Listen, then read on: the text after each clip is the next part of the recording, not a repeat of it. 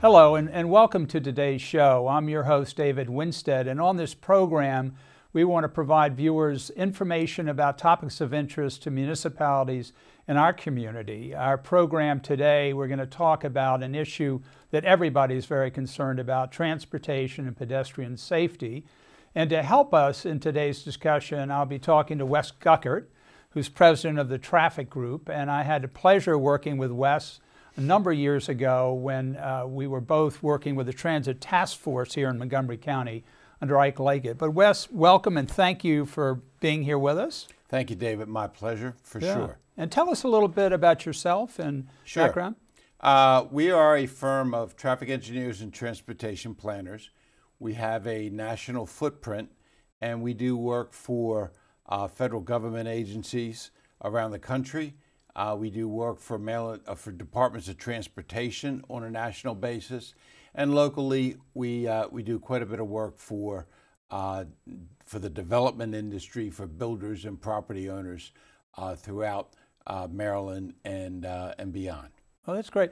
So Wes, I know we're just coming out of COVID here, and that one of the interesting things during 2020 is that we really had a huge cut in mobility. We saw about 14% decrease in terms of vehicles traveled on our road systems here in Montgomery County and around the country. And yet at the same time, we saw a 24% increase in fatalities, pedestrian fatalities. And can you give us a little bit of why that happened and what's going on? Yeah, I think there are a couple different reasons for that. Number one, it's important to realize that not only did vehicle miles travel go down, which they are now coming back. But what happened was, as the number of vehicles were reduced on the street system, it encouraged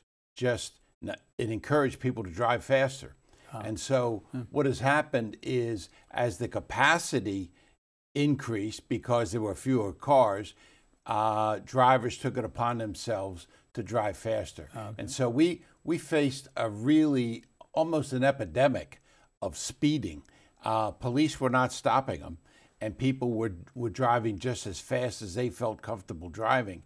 And yet we still had bicyclists and pedestrians were really in the way, right, and getting hurt more and more and more. And over 2020, people, we've seen this huge increase in telecommuting. So people are at home, right? And they were going out and walking in their communities more than maybe they usually do. So that probably exacerbated the issue. Yeah, and what is starting to happen now, David, is that individuals are still shying away from buses and rail transit. And therefore, more vehicles are coming back on the road, or more people are walking, or more people are biking. And so you've got this confluence of fewer transit riders, more bikers, more walkers, more cars. And we really are in a very dangerous situation in Montgomery County, and quite frankly, on a national basis. Interesting. So looking at Channel 16, the Montgomery Municipal Channel, and the constituency of our 19 municipalities and residents, what is it, given this growth in pedestrian accidents and more people walking because they're working from home and stuff, what are some of the things? I know Montgomery County over the years has been very sophisticated in planning, one of the most sophisticated counties in the country in terms of planning for growth and accommodating adequate public facilities. But what can municipalities do more with a situation where you've got, less cars and more accidents? Let me go back about 10, 15 years when the European Union faced the same problem. And they designed a program called Vision Zero, with the goal of getting to zero pedestrian and bicycle fatalities in their country, and it was really Sweden that really started it. And quite frankly, and I will talk about two different size countries, obviously, right, but Sweden got to zero pedestrian fatalities as I recall, last year. Wow. Montgomery County and the county executive have done a really admirable job of moving Montgomery County towards a Vision Zero program. Not only have they laid it out, but they have an annual work plan, and it's funded. That's the most important thing, that they have funded their Vision Zero plan.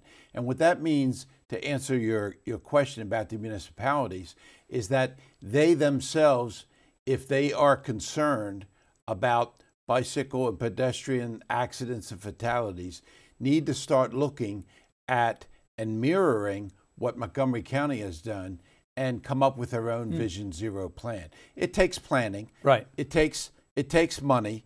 It takes desire, and it takes stakeholders, and it takes champions that really want to see something like this happen. Right. Interesting. So you have this constant balance, don't you, between people's need to commute, and granted, you know, I think the long-term impact of COVID is many, many more people are going to telecommute in the future. But the whole issue of getting to a job and being able to do it safely has to be balanced by sort of traffic calming and road design elements and tools, right? That's always the debate, the demand in terms of number of vehicles needing to get somewhere, and how do you design the roads to make them safer but still allow for efficient commuting? Well, there's a conflict between those two things, David. And the fact is, there's something called Complete Streets, which is a Complete Streets program is geared towards getting to Vision Zero. And Complete Streets will take and do a whole bunch of things. It may narrow the lanes, it may reduce the lanes, it will maybe increase sidewalk widths, it will build cycle tracks, it may remove parking, it may add parking. So there's a whole landscape of things that can be done in Complete Streets to get towards a Vision Zero plan. But the most important thing that you have to do, because you mentioned the word traffic calming, is to slow the cars down. Right. And there are cities all over the country, quite frankly, all over the world, that are adopting universal speeds that are 20 or 25 miles an hour. And indeed, what that does is it slows the cars down. It helps deal with some of the Vision Zero issues. And I'll talk about the fact of what speed does in just a minute. But it does conflict with movement and speed and congestion, because as you slow the cars down, they're going to be going slower. You're going to reduce the capacity of the roadway, and you're going to increase congestion. So on one hand, you're liable to have constituents say, I can't get to work in time, or I got to leave more time because there's congestion. On the other hand, you've got constituents who are walking and biking and taking their kids to school who says, you got to slow these cars down. Yeah. Somebody's going to get killed. I can't get to work on time. Somebody's going to get killed. I can't get to work on time. Somebody's going to get killed. And so you're going to have that conflict, and there needs to be a little bit of a balancing act. And someone, an elected official, has got to say, well, I want to move the traffic to make these people happy. Another elected official is going to say, I don't care about slow traffic. What I care about is one life or one child or one bicyclist or one pedestrian getting hurt or killed or injured. Right. Wes, we first met decades ago when I had the pleasure of serving as Maryland Secretary of Transportation under Governor Glendening. And I remember this issue of traffic calming. I remember there was a huge debate at State Highway about the efficiency, and back then it was a European idea of roundabouts. Yes. And that the idea was you don't have the traffic lights at an intersection, you have a continual flow, but drivers need to be disciplined in terms of how you enter and what the yields and right of way are. So that appears to be playing a bigger role, sort of in both allowing for mobility in our municipal communities and countywide, but also doing it more safely. Is that fair? There seems to be let's talk about roundabouts for a moment, because there are over 70 roundabouts now in the state of Maryland. And what roundabouts do are a number of things. Number one, they eliminate the T-bone most dangerous type of accident, because your accidents that occur within a roundabout occur at a very slight angle, not a 90-degree angle, right. A very slight angle. They might be, and they're going to end up being generally fender benders, because cars are entering and going through a roundabout at 10 or 15 miles an hour.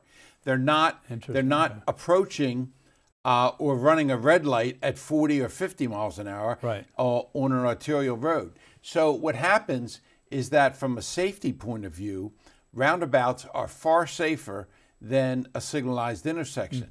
Take it one step further, signalized intersection, when you get to a stoplight, your car is stopped and idling. That creates more pollution. You never really spend any time stopping in a roundabout, right. So it becomes more efficient from a not only capacity point of view, but an environmental point of view. Right. So there are half a dozen reasons why roundabouts are a great solution when you've got a four-way stop or a signalized intersection. Got it. Great safety solution and environmental quality. So just on that point, you feel we got 78 in Maryland, but there could be a much larger universe of roundabouts. Right? Absolutely. Of course, it's a question of taking property, right? It's a question of how do you construct something like this.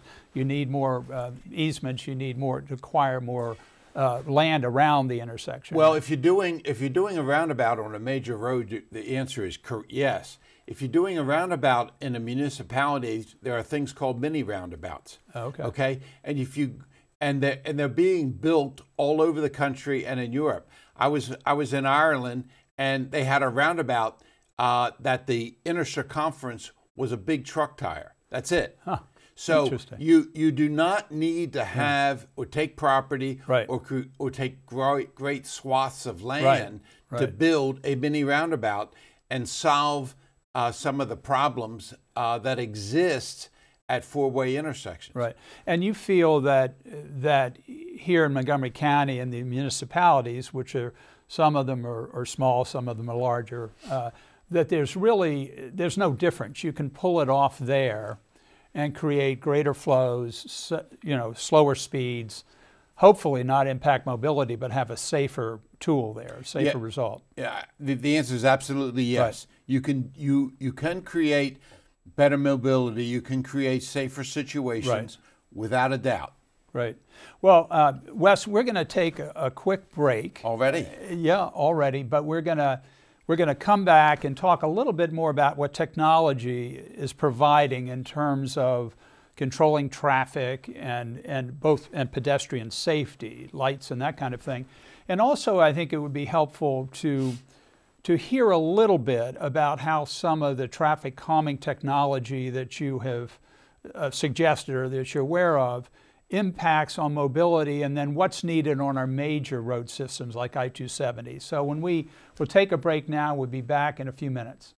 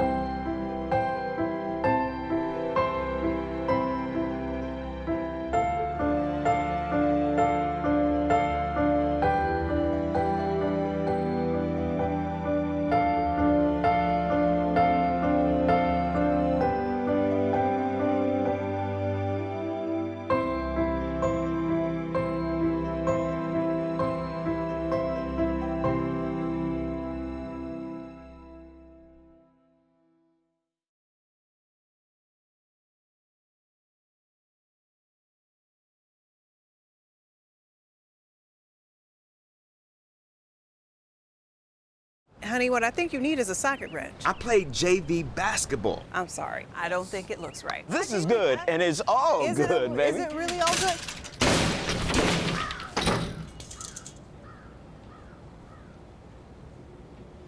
If you love me enough to routinely test your handyman skills, not to mention the strength of your marriage, then of course you'll visit nhtsa.gov/the-right-seat to make sure I'm in the right car seat. I'm gonna call my dad.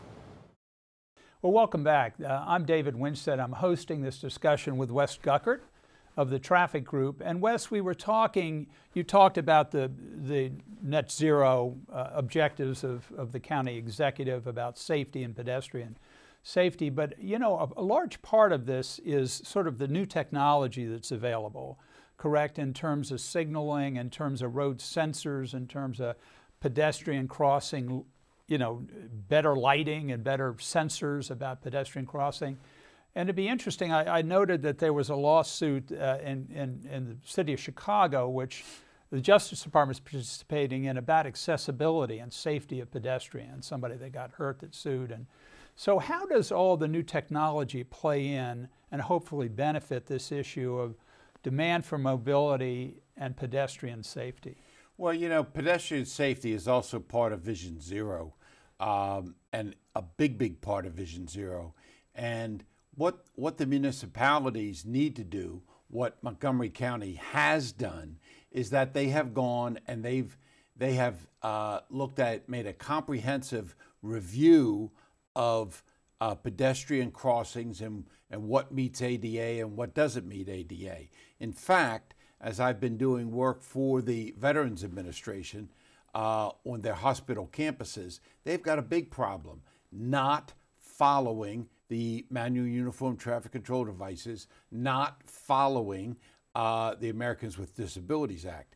And so what's happening in Chicago is that you've got pedestrian crossings that have not that are not handicap accessible, that do not have proper ramps, that do not have what we call detectable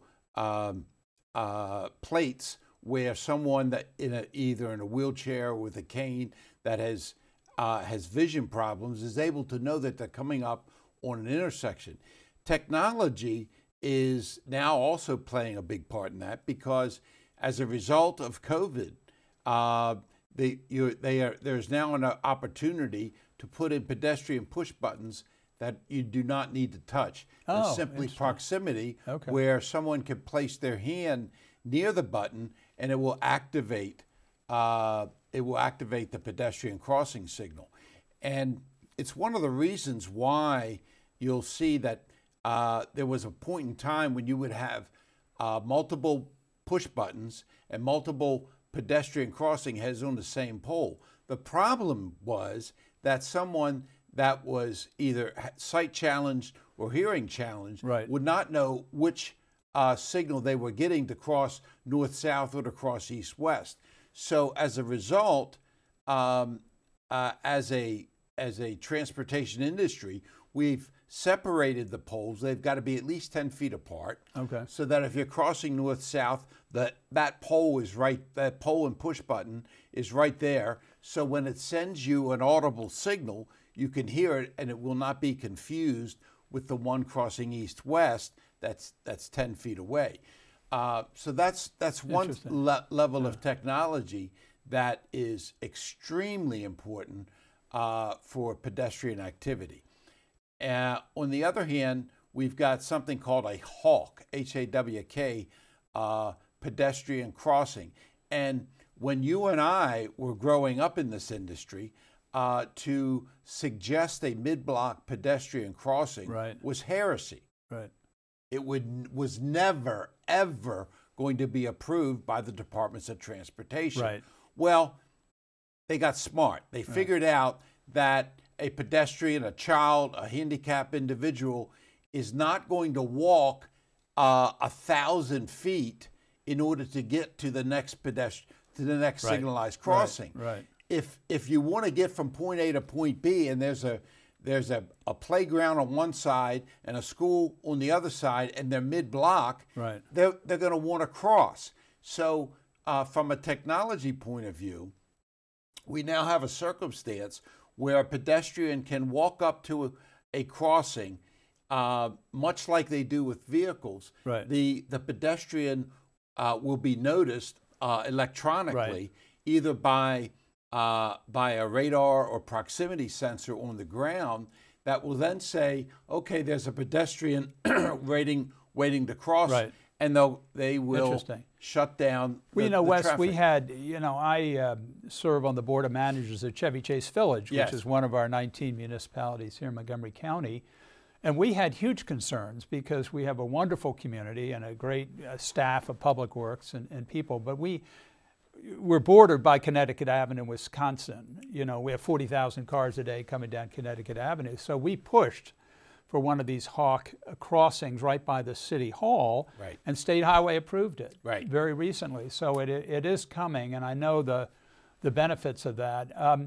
Let me ask, so what is demand for mobility and safer streets and better signaling for pedestrians is all a part of it, but how does an elected official sort of balance this issue of people getting increasingly frustrated by being in congestion? So the more volume you get, the quicker people can get there with this issue of really trying to reduce pedestrian safety. I think it's a constant balancing act, isn't it? I mean, you need to ensure that people can get to work and get the kids to school, but aren't facing backed up congestion at every turn, right? And so how do you balance those two? One thing is mobility and one thing is safety. And I know a part of this, you've talked about better street design, right? A more sensitive, complete streets where you got pedestrian, you've got bike lane, you've got volume lane. But how do you basically balance that approach with the need to get people to where they need to go? Well, I think an elected official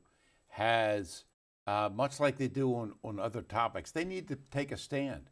They need to do the very best they can to have complete streets in order to reduce pedestrian bicycle accidents as much as they can. Let me give you a statistic that is frightening, and that is, first, there have been more SUVs and pickup trucks sold over the last 5 years than any other type of vehicle. Right. Meaning, you see it on the roads. Meaning, people have stopped buying the way they used to sedans. Right. And as a result, SUVs and pickup trucks have a higher impact point on a pedestrian. A sedan will hit you in your knees, in your knee area. An SUV or a pickup truck is going to hit you in your torso. Right. And because of that, at 20 miles an hour, you've probably got a 90% chance of surviving being hit by a vehicle at 20 miles an hour. Right. When you raise that to 40 miles an hour, it's just the opposite. Right. You've probably got an 85 to 90% chance of dying at 40 miles an hour. Right. That's why I talked about the fact that getting the speed limits down to 20 to 25 miles an hour is very, very important. Right. If the elected official, and all elected officials are going to be concerned about both those things, pedestrians and bicycle and deaths versus capacity and mobility. I think a wise and a good elected official is going to choose, I'll put up with more congestion if I can save a life. Yeah. And that's what's going to happen. And what will happen is, I think ultimately you're going to, as things get more congested, you're going to push cars off of the more local streets, off of the arterials, onto the freeways and the interstates. Got it. So that takes us to the next question. As you manage our communities, municipality, our communities with safer streets and better design, more complete streets, you do have mobility demands, as you suggest, that drive you to the larger highway system. Yes. So what is your thought about, the fact Governor Hogan advanced a P3 project called Traffic Relief Plan, and there have been a lot of participation by statewide on this plan, but it was awarded about 2 months ago to a company that's has done a lot of work in Virginia, actually, on Yes. the HOV lanes. So how do we tie that together? So the proposal is to add additional HOV lanes, right, to also incorporate transit. I mean, you did a study for the county on BRT. The reality is BRT could use those HOV lanes, right? Correct. That are coming. So Free. free.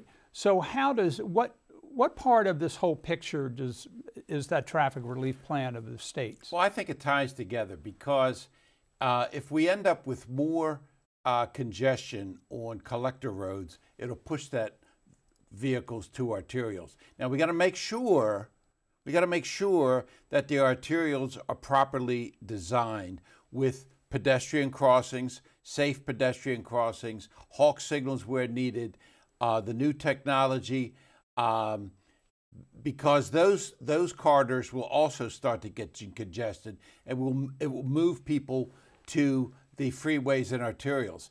That is where we're not dealing with pedestrians and bicycles. Right. Okay? Right. And so what we want to do is to create the capacity that is needed, because folks are going to move off of the collector and arterial streets, right, because they are going to be a little more congested. And let's get them to the streets that are safely capable of handling increased traffic volumes. Interesting. So it really is a partnering between these two developments. And it hasn't been talked about. That way. It hasn't been talked about that way. Yeah, but I've given it a lot of thought, and that's exactly what's going to happen. Very interesting. So let me ask you this question. So we've got a couple of minutes left. We've all used Uber now. I mean, people are going to their smartphones and doing ride sharing and using Ubers to get to where they used to perhaps drive. And so that reality and the fact that they're not going away, I mean, they're huge companies now with a lot of resources to get better technology and to make that rideshare service more available. So as that continues to grow, I know we certainly during COVID, we saw a huge reduction in vehicle demand and mobility. People were working from home. But what role does that play in this whole picture of, mobility and safer reality for pedestrians and people on the sidewalks? I think it plays a huge role. And let me give you a couple examples. The mobility as a service systems, Uber and Lyft and others, they're called mobility as a service, MAAS. They play a huge role because we've all seen buses at midnight with 1 or 2 passengers. That's a waste of resources. And so what is happening is Uber and Lyft are partnering with transit agencies to provide the needed service for individuals that are working late at night, early in the morning, where it no longer makes sense to run a bus, as an example. Right. That's one thing. Second thing is that we're all familiar with the slug lines that are down on 95. We did a big study for the Pentagon helping manage their slug lines. There are individuals that are no longer want to get into a car with multiple other people that they don't know. Of course. Yeah. And so Uber and Lyft is going to also be a service, a technology service that can take the place of some of those individuals who are no longer want to be part of a slug line. Interesting. So it will expand, and Wes, I really appreciate your participating with us. I mean, your understanding of traffic and safety, and your one comment about cars is we're not going to turn that around, right? Right. You're not going to convince people to buy less SUVs. That seems to have been taken off. But they're really, so sort of looking ahead, we're hopeful that even Biden's bill will provide more money for road safety, correct? Yeah, and I think it will. And what I recommend for the municipalities is that they contact the Maryland Department of Transportation. They contact the county executive, but mostly I think the money is going to come from the Maryland Department of Transportation because it will be getting money from the federal government. Got it. So these types of things that we've been talking about, the complete streets studies, right. The funding of complete streets, the lowering of the speed limits so that we can get to Vision Zero, so that we are saving lives is wildly, wildly important to me. I'll give you one final example. The Washington, D.C. has a Vision Zero program unfunded. Oh, okay, and that's where that's where the county executive here, County Executive Elrich, has done the right thing by not only building the plan, designing the plan, he has funded the plan. Right, and that's so important. Well, Wes, thank you very much for joining us. I really appreciate it. Wealth of knowledge, and I think our viewers and the municipal officials will really appreciate the time you've taken. Thanks for being here. Thank you. My pleasure. Anytime.